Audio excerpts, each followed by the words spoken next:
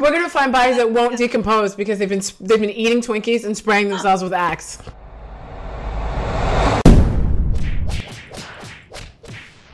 This episode is brought to you by Universal Fan Con. Universal Fan Con is a brand new convention coming to the Baltimore Convention Center in April of 2018. Fan Con will be a round-the-clock event featuring comics, cosplay, gaming, celebrity guests, music, and more with a focus on diversity and inclusion. Get your tickets now at universalfancon.com because geek is universal. What's up, guys? It's the Blurred Girl here, and I'm back with an interview I'm really excited about. I got a chance to interview Dr. Raychelle Burks. Now, I met the good doctor at Dragon Con last year, actually when I was hanging out with Jamie Broadnax of Black Girl Nerds. We had such a great conversation. I skipped the next two panels I was supposed to go to, and I got a chance to see Dr. Burks in action on a promo I was cutting for a science channel called Outrageous Acts of Science, which was awesome. If you haven't had a chance, you really need to check out the show. It's a lot of fun. One of the things I love about Dr. Burks is that she does this really cool blend of pop culture with science. So in this interview, we talk about what real life poison might have killed Joffrey on Game of Thrones. We talk about what Hulk's pants might be actually made of in reality, and a bunch of other really fun, goofy, science, geeky, comic book, TV, fantasy trope stuff. If you're wearing headphones, you need to turn the volume down because there's a lot of squeaking and squealing and giggling, and I'm not sorry. Now, I'm also really excited because not only is this interview available here on my YouTube channel, it's also available in audio form on my brand new podcast. So yes, the Blurred Girl now has a podcast because I don't have anything else to do at all. I'm not busy. Currently, it's on SoundCloud. I will be expanding to iTunes and other things hopefully very soon. So you can now check out this interview with Dr. Raychelle Burks as well as a couple of others that I've done up on SoundCloud. So sit back and enjoy this interview with Dr. Raychelle Burks. Dr. Raychelle Burks, she's really important. She's got a lot of letters. There's a lot of things. So if you see her in the street, you have to call her Dr. Burks. Don't call her Raychelle. Don't call her Ray Ray. She's not your friend. She is a doctor, okay? She is a doctor. That's your Aunt Lorna. Right. And then you can call me Ray Ray. There you go. Now, when I first saw you, I didn't meet you at first. When I first saw you, I was actually editing a promo for Outrageous Acts of Science for the Science Channel. And then cut to Dragon Con 2016, and I was hanging out with Jamie Broadnax of Black Girl Nerds, and she was like, oh, I'm going to meet Raychelle Burks. I'm like, what? And so I stuck around, and I met you, and then skipped my next two panels so we could talk about science. So I've been really hoping. It was so fun. It was fun. It was fun. And so I was hoping that I could catch up with you as well as other members of the Curly Hair Mafia to talk like science and geekdom. So thank you so much for being able to do this interview with me. So that I don't mess this up, tell everybody, for the people who don't know, what exactly, what your degree is in. I know it's chemistry, but tell us what branch of chemistry and then all of the things. So I have a bachelor's degree in chemistry, a master's in forensic science, and a PhD in chemistry, but I'm an analytical chemist. So that means that I don't make chemicals, I find them. So I like to say that we're the detectives of chemistry. So you literally know how to get rid of the body. Oh, yes. Without a trace. Yes. I mean, this is all contingent on, like many things, one must have the proper tools. This is true. And access. And a strong stomach. I just finished experiments on this. Really? You have to have a strong. Wow. So what works isn't for everybody. No. Sometimes the bench chemistry, it's not for everybody. Okay, so now what do you do? Are you still teaching, or, because I know you're still on TV, do you? Yes. Okay, so where are you teaching, and if somebody wanted to enroll in a class? So I am an assistant professor of chemistry at St. Edward University in Austin, Texas. It's a small liberal arts, principally undergraduate institution. It's a beautiful campus, overlooks downtown. Okay. And so, yes, so I am, my day job is chemistry professor. My night job is Misty Night. Your website, and for those of you who don't know, is 37. It's over in scientopia.org, but it's 37.scientopia.org. Now, tell me this connection with 37 and rubidium. I got to look it up. Yeah. Is it, that's right. Is it yttrium or yttrium? So my one handle before I got my PhD was radium yttrium. So the elemental symbols would spell Ray, which has been my nickname for a while. But then when I got my PhD, the thing about chemists is that we have this thing with the periodic table. Yeah, I know. You guys are like addicted to it. Just love it. We'll put it on ties, it's on pants, like we'll make a dress out of it. We love it. Shower curtains. We just love it. And if you can find your name, your initials as an element or spell something with an element, we just think that that's the best thing ever. Well, for me, my initials are RB, and that's rubidium. Rubidium. Okay, now I get it. Okay. Whose atomic number is 37. So that's where the 37 comes from. Awesome. See, now I don't think there's anything on the periodic table that's KH, but I'm going to figure it out. Or maybe I'll put two things together. But you do have to put two things together. So that's the key thing is, can you spell it and not see, sometimes people don't get lucky and they get this extra letter in there and then they get messed up. But you actually have potassium and hydrogen. That's very good. So the other thing that I find fascinating about your website is that you also talk about like chemistry and pop culture. So very famously, or I think it's famous, if you haven't seen this, you've got to go check it out. You talked about how Joffrey, the element or the chemical that was used to kill Joffrey on Game of Thrones, and that is not a spoiler because if you haven't seen that, that was what, like season 3 or something? If you haven't seen that. I actually thought it was a version of Nightshade, but I don't think it is. No, because there were some real good plant options, and when you read the description in the books and the symptoms, it's got to be something that affects muscle because of the way that it's described. And so there's a different plant options, and they're all horrible. Right. They're all terrible. Smooth muscle, and some affect striated muscle. And the specific one that I thought about was strychnine, because it's awful, King Joffrey's death. And I'm not saying he didn't deserve it, because little snot did. But the way it's described is excruciatingly painful. It's in the kingdoms, it's a very scary poison. Like of all the poisons, that's like that one you don't want to get. Right. And with strychnine, it causes the specific muscles to contract so violently they can sometimes rip straight from the bone. Oh my God.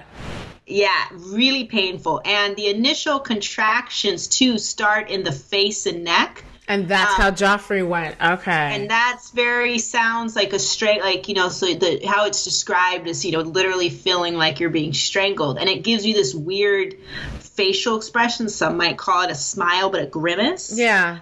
And really, it's the kind of thing, too, that if you want someone to suffer, especially in this kind of time period, there's no antidote. There's no antidote now. I mean, it's kind of like you try to treat it the best you can, but if you get an acute poisoning dose, you're going to suffer. And then you're going to die. And then you're going to die, right? There's no coming back from this. And so even if it's short, it's incredibly painful. Okay. So I really think some of it just really fits in. And I think also kind of fits in a bit. Martin's never kind of revealed what his inspiration is. But I just feel like if you wanted him to suffer, and I think that's a character that a lot of people were like, suffer. Right. And it sounds like it could have grown in that type of climate. Yeah, I think the thing, too, is that, there's so many different kingdoms. You had a certain, kind of alchemist class that would have derived this. And brought it over. Brought it over, and there was a very protracted kind of way that it was from a natural product that it wasn't made, it was just extracted from this tree. And the strychnine tree, there's strychnine all over the tree, but it's really in kind of these seed pods that it's really condensed.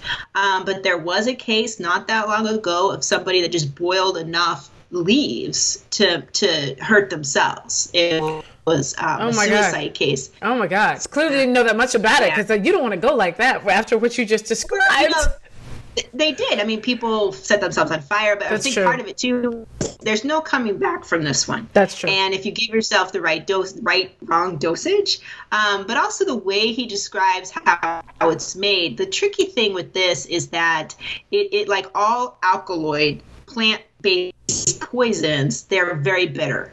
Right. And so I think that's why when he describes the treatment of kind of how it's prepared and what it's usually served in, wine, right? And it's always kind of seems like it's implied it's a red wine. Yeah, because that's dry. Disguise some flavor. Yeah. And if it was a spiced holiday wine or something for a special occasion, that would disguise it even more. And so I think that it kind of fits. But then there was some really good, I think that's a fun thing too, chemists, there was a couple other good suggestions. Maybe it was nicotine, which I think, nicotine is incredibly toxic. But I didn't know you could, I mean, we know it can kill you slowly over a long period of time, but I didn't realize that enough of it in a small dose. Well, the amounts that people usually have, with smoking is that's kind of a chronic kind of a deal. We're not usually exposed to this acute poisoning. But it'll do the trick. That's just not a level, right? Even with what cracks me up is, especially not that long ago, a lot of poison drugs, you could just like walk to your local pharmacy and be like, hey Bob, give me some cocaine, I'll take some arsenic, and by the way, I need some strychnine. Right. There's some stuff like I've traveled. I mean, my mother's not from this country, but I know that when you travel, sometimes you can go to pharmacies in other countries and it's like, what? Wait a minute, I can buy this like Tylenol? Exactly. Or really, you just if you know what you're looking for, you can find some very interesting things at your local home store, shall we say? That's true. So it doesn't have to be. And sometimes I just did this experiment for my chemistry all about body disposal, and I remember thinking like, and I was joking. Oh my God. No, I wasn't joking. One does not joke about these important scientific questions. I love it. One does not joke about bodily disposing of a body. What? So I did this experiment, and all the ingredients I got, in the home store, and I did that on purpose. Sure, as a chemist, I have access to all kinds of things, but they know that I have access to these things. Like I didn't use something like only you could have gotten that. So you go to the home store, and I went to the home store and bought a few things, and did this experiment, and I used pork, pork rib. There you go. And a pork neck bone for science. There you go. So so we do these experiments, and hopefully you'll see the video. I have video. Awesome. and now that I've scared everyone. Well, no, let's go into some life-saving techniques, because you also had what I call the zombie apocalypse perfume. How they're attracted to smell, but not going to the extremes that Michonne did with having to like walk around with two carcasses. Yeah, the walking. I mean, that's what tells me too that I know I'm a chemist and I'm a process person, being analytical. We're almost a bit engineering. I saw that and I was like, oh no, girl. You're like, no, you're doing it wrong. It's and even from the first episode where they do it, episode 3 in season 1 called Guts. I'm like, this is not sustainable. It's not. You can't scale it up. Right. Like, this is a biohazard. There's what is the reliability of the supply here? Like all these and I just realized I'm like, we can do better. We can do better. Well, I mean, did you see World War Z? Yes. Okay, so like that thing that he took that changed his chemistry, that's more of what you're talking about, right? I mean, he ingested it. He didn't spray it, but he ingested it. But right, and you know what I love about that scene, and I showed the scene from to talk about how scientists work, like literally the process of science. Because when they're on that rooftop in Walking Dead, episode 3 of season 1, they really do. They look at a problem. They say, you know, from all sides, they listen to everyone's opinion. They crowdsource a solution, and they test a hypothesis. Now, granted, it's a high stakes test. Yeah. But the process of really going step by step. How do we know? What are they doing? What's the data we have? They look at all the data they have. They form a hypothesis, and then they test it. And you know, chemical camouflage is not something that humans do themselves. Like, we get that from animals. Yeah. Right? Like, they use it all the time to disguise each other, both visually and chemically. Chemically and olfactorily, I guess. The whole thing. They're fooling people. It's one big, you know, flim-flam out there, trying to just either not be seen or to sneak into places you shouldn't be, kind of like me into Neiman Marcus. You are hilarious. You belong in Neiman Marcus. Stop it.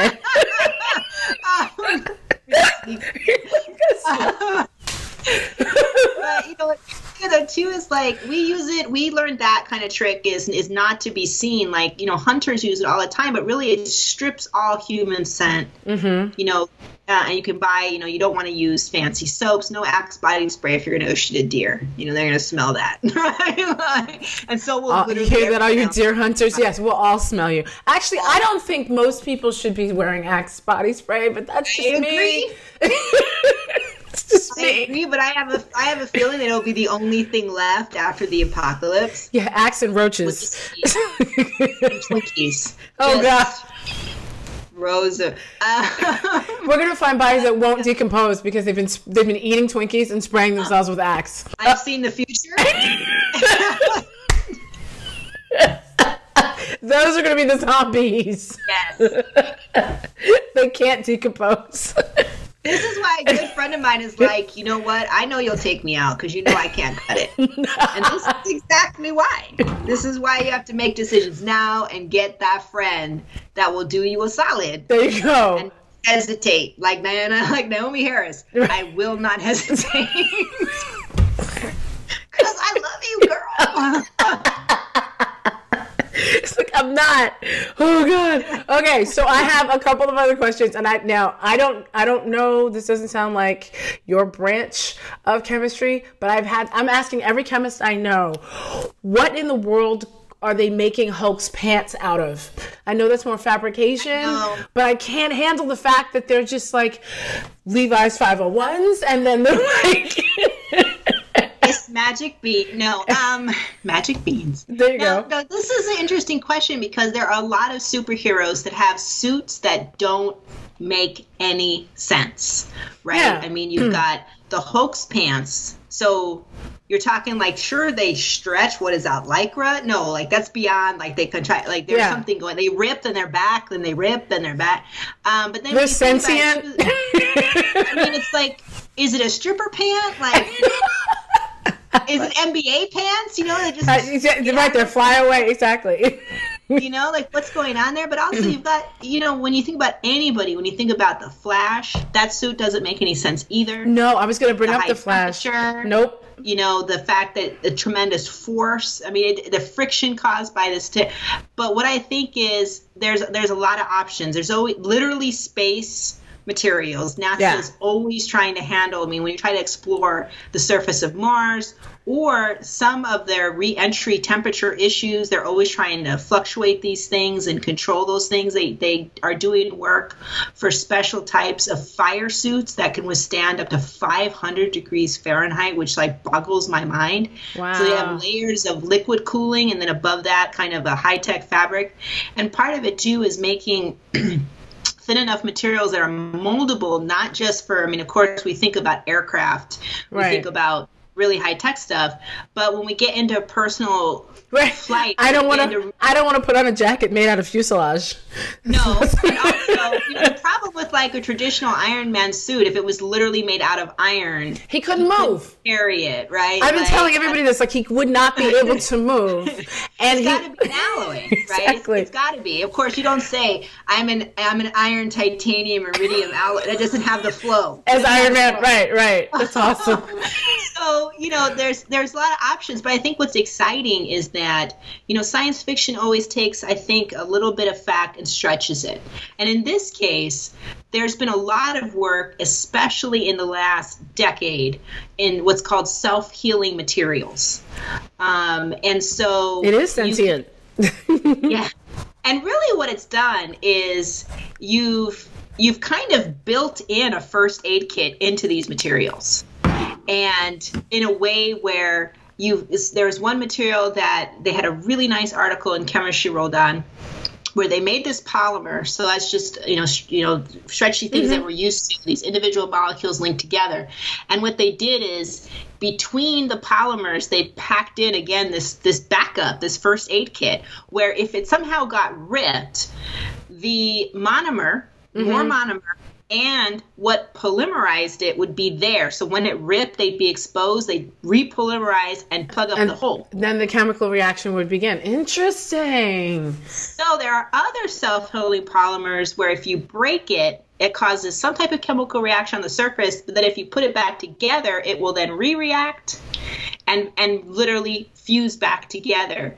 Now, of course, there's a limit to how strong those things would be. But again, the basis of fact of having material that can actually fix itself, and really what it means is you've given it an internal, what I call internal first aid kit to do that. Yeah. And so, what I'm imagining is instead of thinking about Hulk's pants as being like they stretch, they whatever, what if it really is a self-healing polymer? And what you're looking at is when it's ripped, because that's really actually more true, is that self-healing polymers don't usually work that fast. They need to be brought back into contact or given some time in order to actually have the chemistry work and refuse.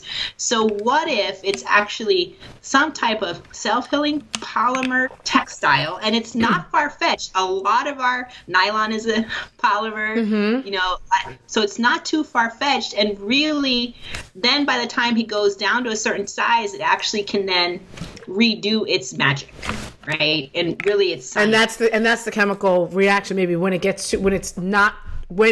the stretching has reached a particular limit, like it learns Hulk's limit, it then will shrink whenever he does. If he has these pants, he is a scientist, a medical doctor in some versions. If what he has done is picked a high-tech fabric, which that's a very big growth industry. Not only that, but self-healing polymers in the medical community for bandages, for synthetic skin, for skin grafts. There's a lot of applications. And so what if it's again, we have to take this basic stuff and really sci-fi it up. But I think that there's something there. And the other one that brings in other suits would be spider silk. There's, when they make these companies, this isn't that little worker spider slaving away for $14 an hour. Like, this is all synthetic now. I'm mad that you said that they're slaving. I'm mad that we're paying the spiders. I'm mad that we're paying the spiders $14 an hour. Don't worry. There's no spiders involved. It's all, they're engineering synthetic silk. They're also adding things in like carbon fiber and nanotubes. And then there's a certain alignment to maximize heat distribution and increase different tensile strengths. And so, the fun thing to me, too, is whenever you hear this research, to me and to a lot of scientists and to science writers, they're like, so Spider-Man suit. You're saying we can make Spider-Man suit. That's what I would be saying if I was in the room.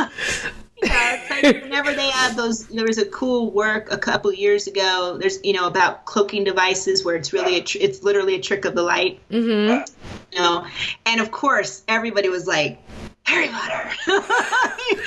That's awesome. Harry Potter. And 30 years ago, 40 years ago, 50 years ago, it would have been like Star Trek. That's true. That's true. No, you're absolutely right. And now we could be saying Star Trek again. I'm very excited. You know, to me, like growing up on Next Generation and watching the original with my dad, is I literally have a tricorder, right? I'm like, things. Actually, you mentioned something that I did want to ask you about Tony Stark. Okay, so you remember in the second movie where, I mean, okay, we're just gonna put the suit aside for a second, and the fact that he had a small reactor in his chest, which we're not biologists, but I still think that's dangerous. But when he realized that the palladium, which I'm mad that he had palladiums the size of Pop-Tarts and he could just put them in and out, that bothered me. But besides the fact that we can make palladium Pop-Tarts, when he realized it was going to kill him, and then he said, okay, I'm going to just make a new element. Yeah, now, we can do that. But my question is the way he made it. Like, is that literally, like, when you're trying to make an element, is that, like, are you literally running it that fast through, like, a tube? That is a particle accelerator. That's literally what a particle, I mean, that's a homemade one, but that's basically what a particle. Well, that's the thing is it that easy? Is it on that scale? No. But that is literally how you do it. But at CERN.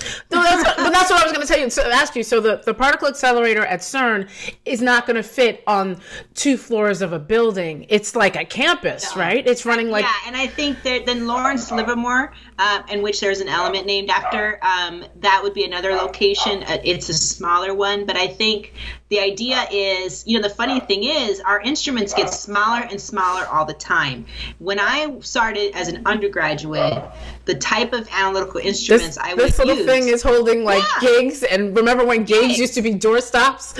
You know, well, just remember, look at, you know, like a movie like Hidden Figures. You're looking at a computer that you're like, sorry, what is this, Matt? Like this whole room is what, you know, and for me, that whole room was 5 gigs. Yeah, that's it.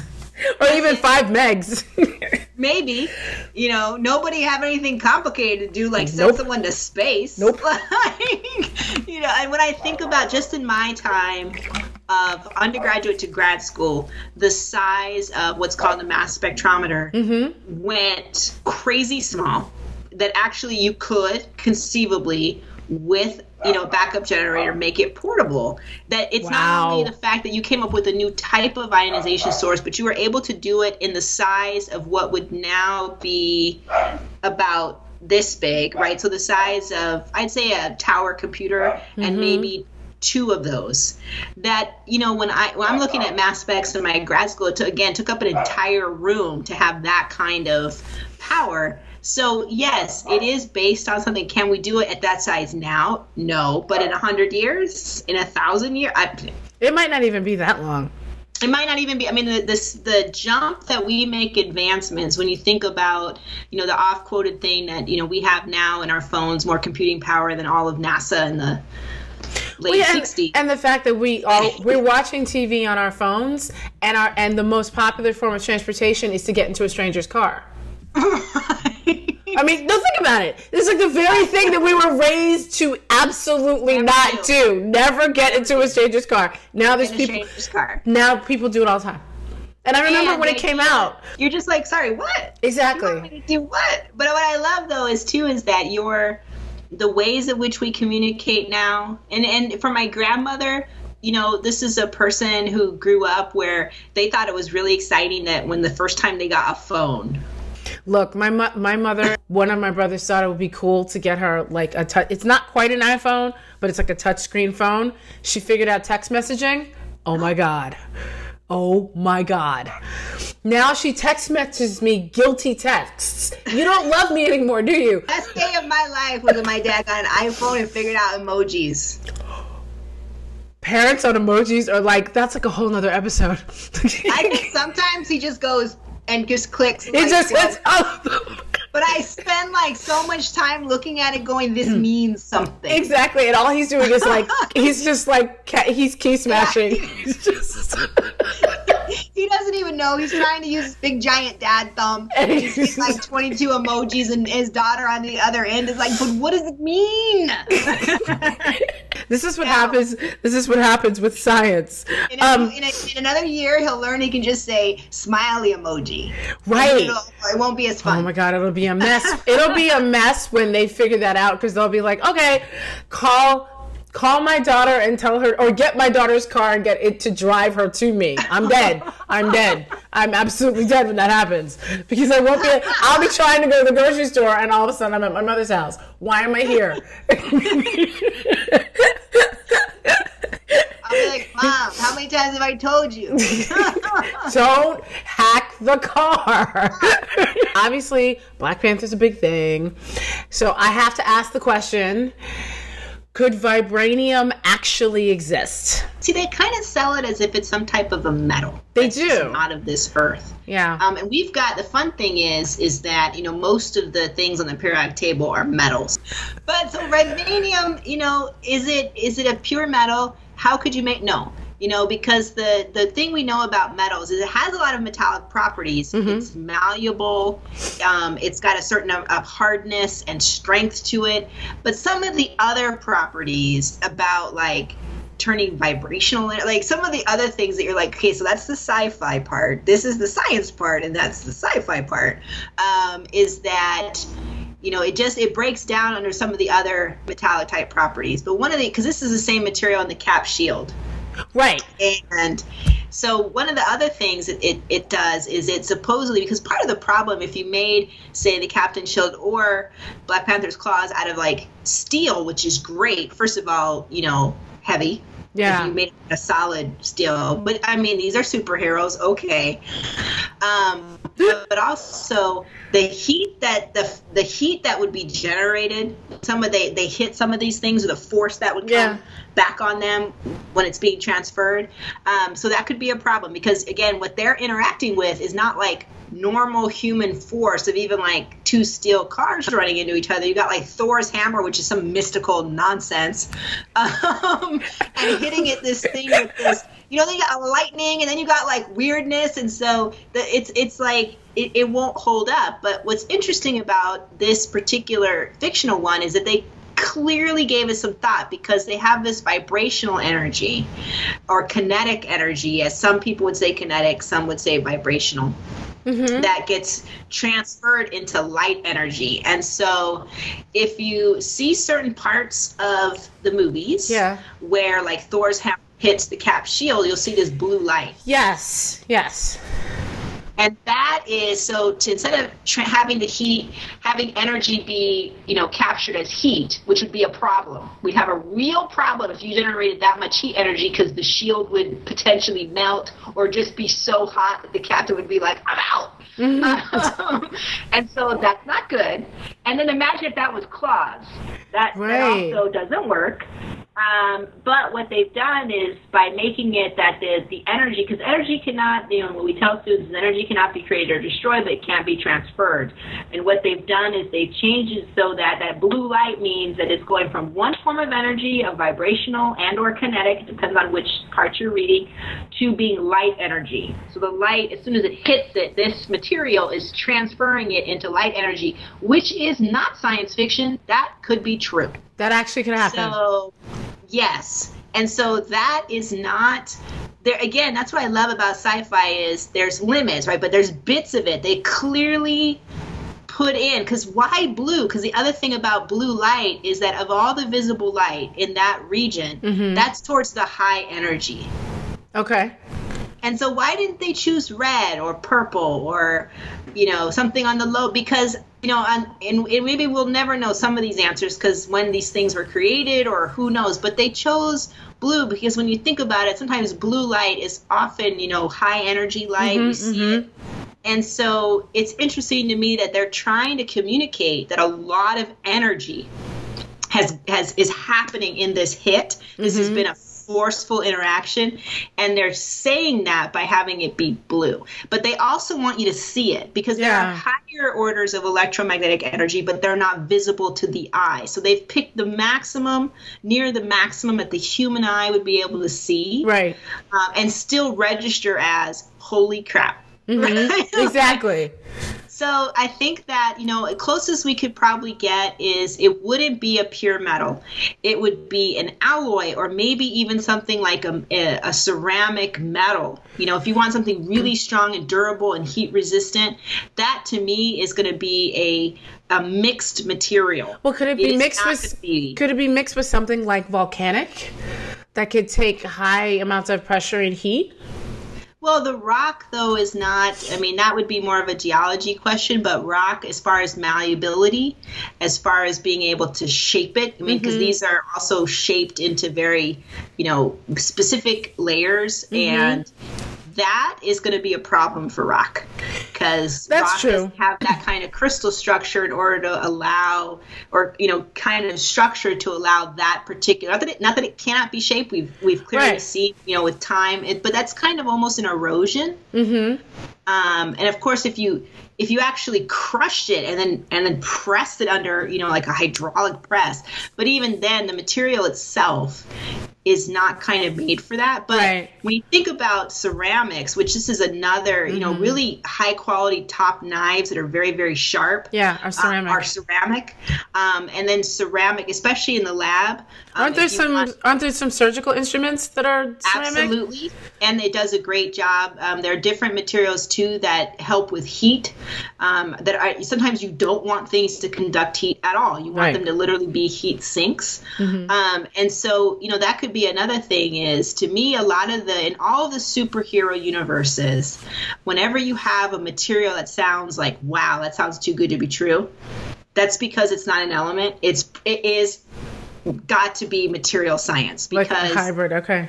A hybrid, and the thing is, this is nothing new. When we think about steel is an alloy. Yeah. And so a lot of our best properties are it just takes a scotch of something else to kind of give us this new thing. And so, but we're there though, especially with textile science is really exciting. It's not just fashion, which is cool because you want to look badass in your suit.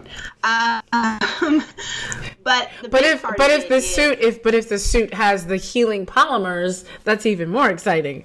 That's even more exciting, and if you can still make it red, also nice. But here's the thing: you can get that license or that patent will be a higher payoff for from NASA or Elon Musk than it will be from Neiman Marcus. And I think it's not a mistake that you have Iron Man who runs this industry, right? Yeah. And who then turns out to make all of this stuff. And part of it is the massive research and development funds that must be going on here. The idea that the altruism comes because you're basically an arms dealer, as we all, you have this idea. But who else would be able to afford the level of research dollars that would, because for every successful endeavor, every one, there's 10 failures, right? 99 fail. I don't know. Oh, 99. Wow. At least, because and that's the thing, is they're not failures in a way that's bad. It's how else do you get to the thing that works without doing all of this research? And it can't just work once. It has to be, I think we got it to work that one time, so go ahead and jump out of that airplane and No, but you're right. I actually heard Elon Musk say that in a it wasn't a TED Talk, but it was in a talk once, and he was explaining how he got from PayPal to SpaceX, and he was saying how his first 2 years he had budgeted to fail, and he said it's just the tune of something like $3 or $4 trillion that he had to have that much money to fail, and I was like, what? But that's science. If you're not budgeting that in, and I was just reading up, there was a great article, speaking of fun spider silk science, there's a great review, very written for the general audience in chemistry world called Spinning Out Spider Science. Wow. And it talks about these companies that there's three, they identified three major ones. And they all started about 2007, 2008, and they all budgeted for it to be 10 years before they had real massive mass production to be commercialized.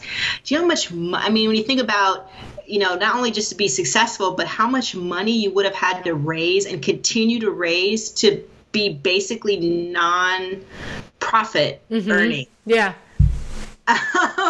Which means that there's things that 10 years ago that we saw on Star Trek that somebody started working on that are going to come out in like another 5 years.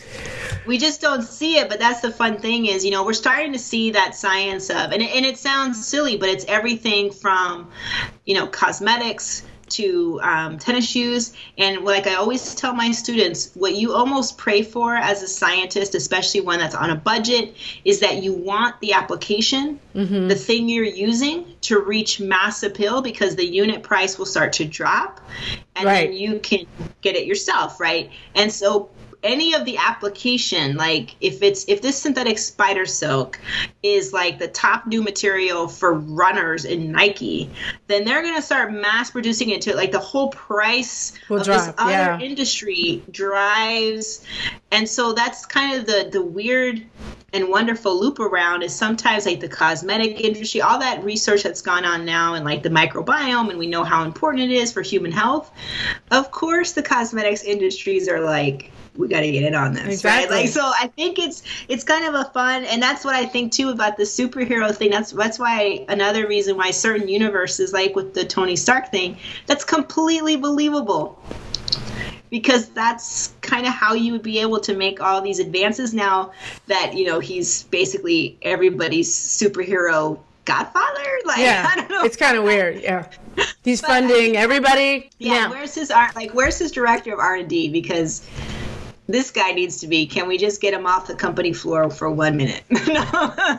That's what I think Pepper is constantly trying to do. Now, I have another, 2 other quick questions for you. Now, I don't know how quick they are. Let me not say that. Let me not lie. You mentioned, I thought you mentioned nanites earlier, or nanotechnology. Nanotubes. Nanotubes. Sure. Okay. Now, have you also, explain nanotubes to me a little bit, and the whole concept, and this is another little sci-fi thing, like, of nanites, and the whole concept. That's not just healing fabric. That would be like healing like tissue. Now I know that's biology. I'm just the concept of the nanotechnology of making something like a little tiny machine that can think on its own independently or in a swarm. How, like if I could basically program my Roomba to program other Roombas and then clean not just my house, but several houses at once. Is this possible? Well, that's computer programming is amazing. And again, our computers are getting smaller and smaller. Now, but is that what a nanite is? A nanite is a computer, correct?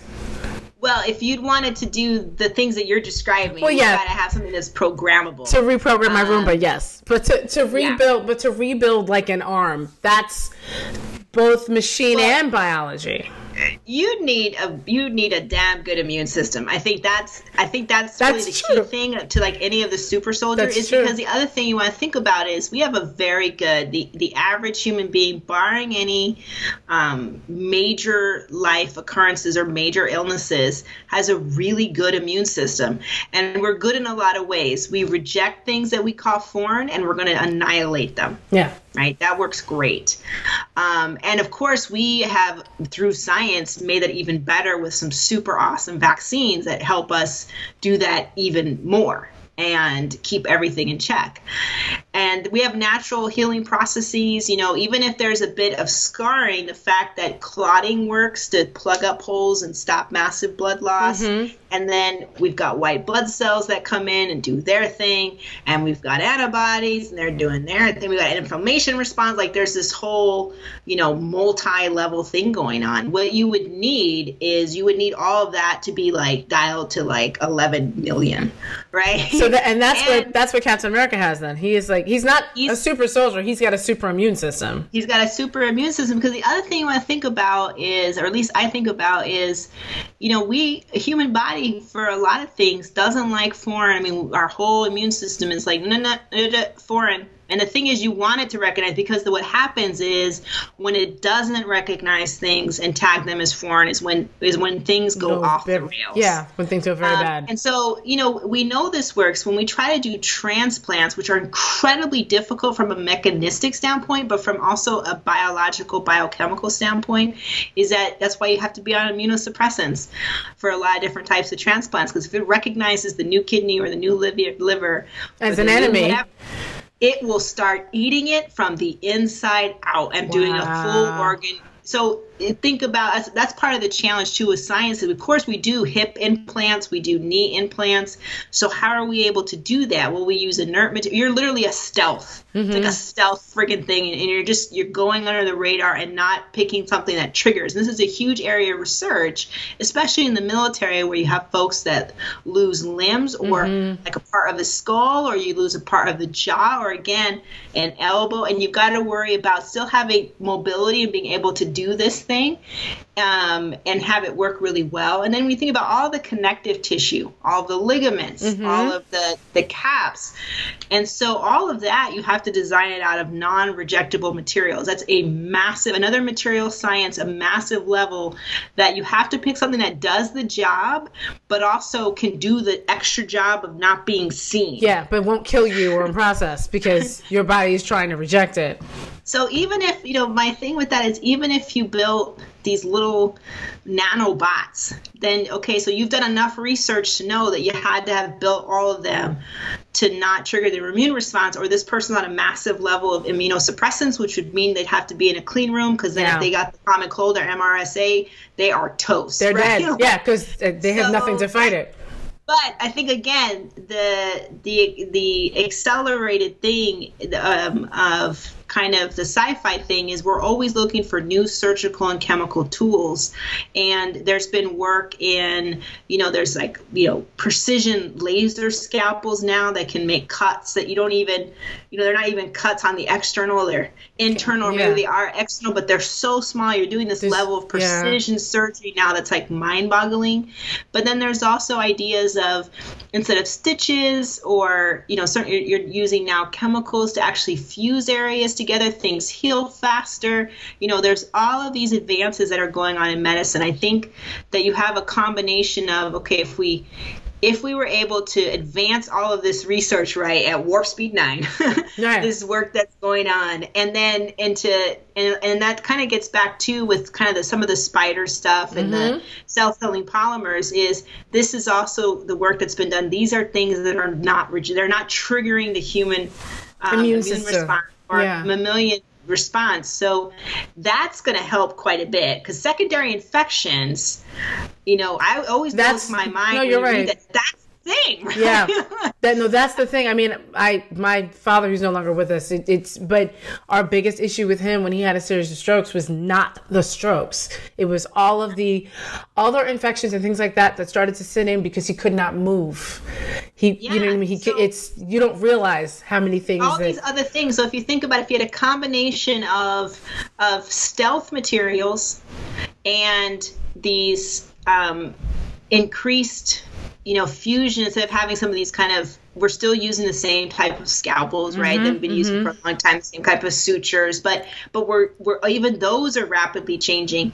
And also just, you had an increased immune that magically you had, twice as many macrophages and, okay, so that's the sci-fi part. So if you gave everybody a boost, but then also you had these new materials with low infection, and then if you just actually listen to nurses who are like, use this checklist and wash your freaking hands.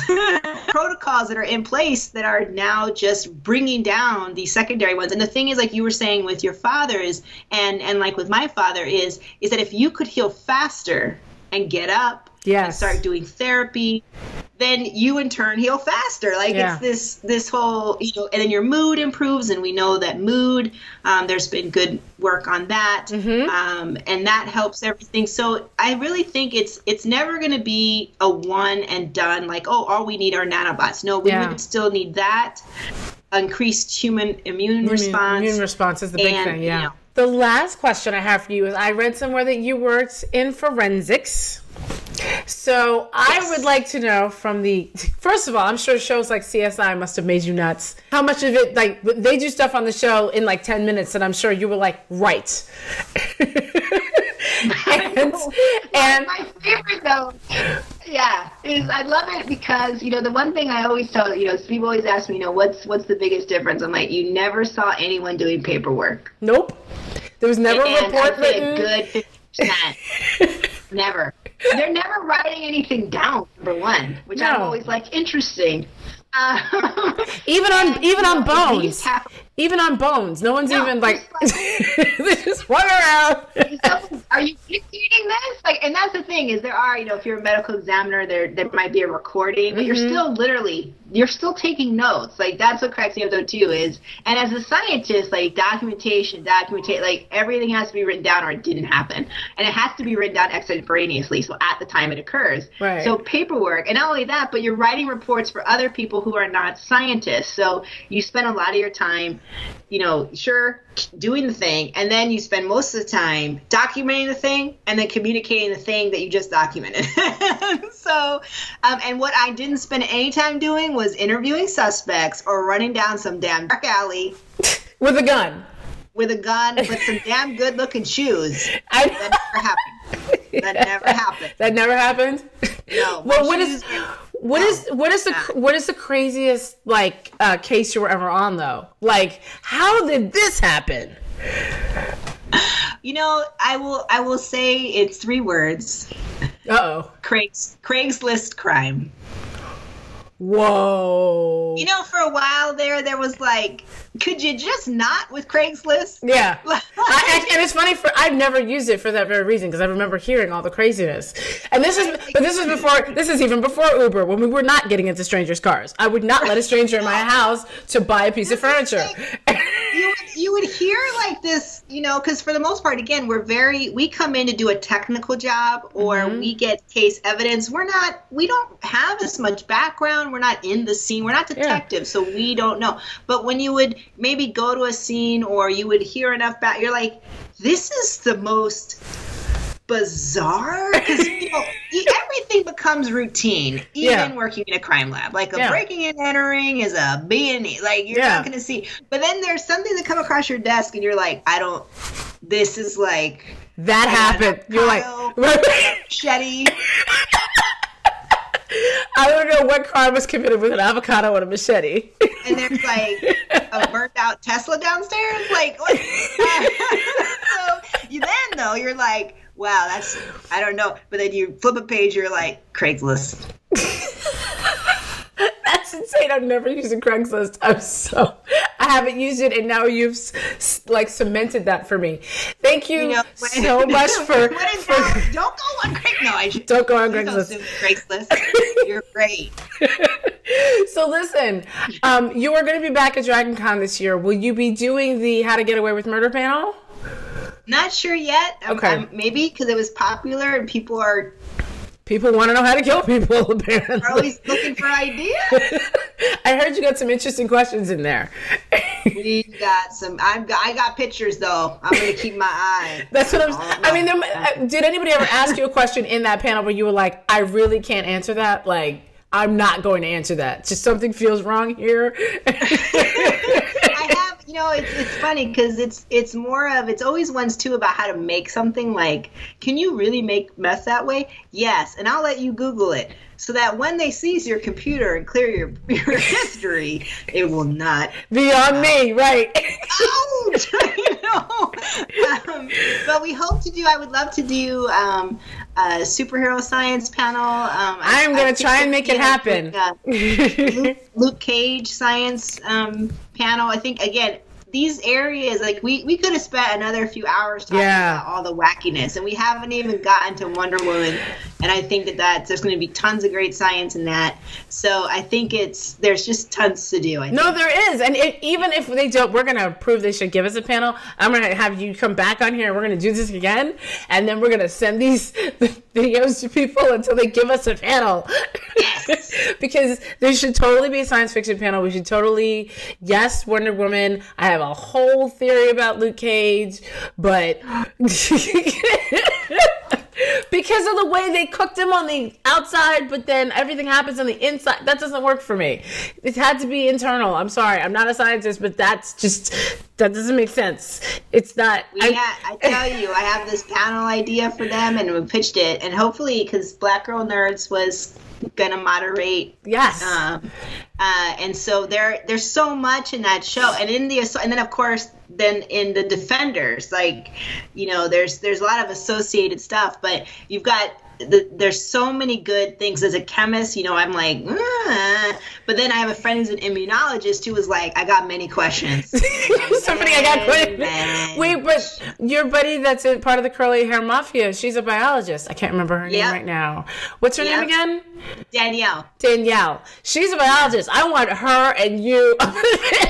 Yes, and our friend Lolly is a biologist too, and awesome. Like really knows about, you know, because Danielle's a mammologist, so she really knows mammalian behavior, which is great. And I think in this, again, you need that mammologist perspective, but also, you know, we've got a lot of bacteria that's on us and in us, and so my friend Lolly, who's also in Curly Hair Mafia, she knows a lot about that because, you know, again, we get back to the microbiome kind of idea. We're not alone. No. In this thing. Like, so if something affected him, it would affect the entire, so he has some freaking hella unique microbiome. Is that is that playing some major role? I mean, well, I've always thought, honestly, that it was a 3-step process. I thought he was injected with something at some point, and then the second part of the process was the soup, because I just don't think the soup did it alone. But that's just me, because people think I'm crazy when I say this. No, I think that there's so much, you know. I think that there's little clues that's what I love about talking to fans, is that just like with scientists, if we all did the same experiment, no matter how, you know, a titration, like standard chem, we would all do it slightly differently, but within spec, we'd all observe something differently, and we'd come together and we'd have a lot of the same stuff, but then we'd have these really interesting things that would make, you know, I would go, I'd never even thought about that, or that's a really good question. And I really love that about fandom science, because you get so many different perspectives and people picking up. I mean, I've read fan wikis that I'm like, this is next level analysis. Right? Like, this is a dissertation. Soldier spy stuff, right? Wow. Like, chart, right? Like, but when you think about it, you're like, I would never. But this is harnessing, right? This is why supergroups exist, where scientists work in teams, because you're going to see everybody is going to have this vision, and it's going to be at the edges where, you know, you didn't go. That is where the awesomeness is going to occur. And so that's why I love these types of things, because it's the fringe that people bring to everything that you're like, exactly. Now, tell me a little bit, before I let you go, I want people to know about other things that you're working on. So I know we have, obviously, Curly Hair Mafia. That's the crew on Twitter. Find them. Their commentary on pop culture and media and stuff from a scientific perspective. You guys are absolutely hilarious. We talked about Dragon Con. What is DIY? Are you still working on that? Yes. So I'm the creator and manager. This is year 5. Okay. And it is the do-it-yourself science zone for Geek Girl Con. And that is an experimentation space where you can come in and do about 12 to 15 different experiments. Do them yourself. A scientist will be there to help you. And you can do all kinds of stuff. We can DNA extraction from strawberries. Wow. We did an experiment where, you know, you could learn about statistics to survive a zombie apocalypse. You know, very lighthearted. You know, last time we had rockets, you know, that you can make with just water and Alka-Seltzer and slime. I love making it. Kids love making it. Because slime? Live creature. Oh, yeah. Slime is the best. We had tarantulas. Ooh. Learn a little bit about insects and different types of bugs. What's the difference between a millipede and a centipede? And so, you know, we have all kinds of experiments, and it's all, people can just go in and they get little explorer tracker badges, and and there's prizes, and it's just a really fun space for people of all ages to do science. So I do that. That will be Geek Girl Con this year is September 30th, October 1st. We'll be open both days. And it's got some great programming too. And then I also started writing Trace Analysis, which is a forensic science monthly column for Chemistry World. So you can find that online. I've done 3 columns, all about different murders. Wow. Actually, no, the first column was, I don't want to spoil it, but okay, it was don't tell actually, me. it was a mass poisoning. Wow. And it happened to what's called the California, or what was called the Conservation Corps. Roosevelt was a job-saving device during the Great Depression. And at one of their camps, there was a mass poisoning of 43 people. Wow. And so I talk about, you know, the science of it, but also the history and the forensic science. It's basically, it's a sciencey true crime column. Awesome. And so if people like true crime or friends, so if you like, you know, kind of a serial or, you know, anything like that, this is just, you know, it takes the forensic science bit and gives it kind of a centerpiece. Yeah. So if you like that, check that out. It would be great. My next one will be on my experiment. With the pork. Those are my poor attempt at evil fingers. Evil fingers, octopus, whatever works. What? Yeah. Jazz hands. Okay. And so we can always find you at, because where do you hang out most? Twitter, Facebook, Instagram? Twitter? Twitter. Okay. Yeah. And on there, your Twitter handle? Dr. Rubidium. Dr. Rubidium. Well, thank you so much. I really appreciate hanging out with you. This is so much fun.